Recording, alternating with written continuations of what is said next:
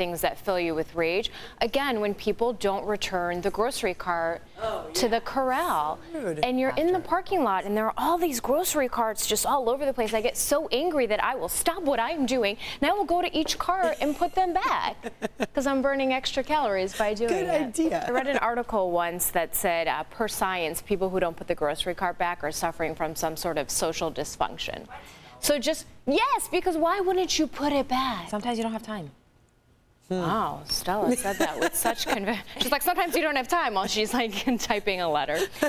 Yeah, and people think it's just not their job, right? I don't know. All right, 10 minutes to 6 o'clock. It is so quiet out there. You'll have time to put away your grocery cart this morning. Let me tell you, because you're not going to face any traffic. When I hold the door open for someone and they don't say thank you, I legitimately say, "You're welcome," out loud, very loudly, because they should be thanking me for this service.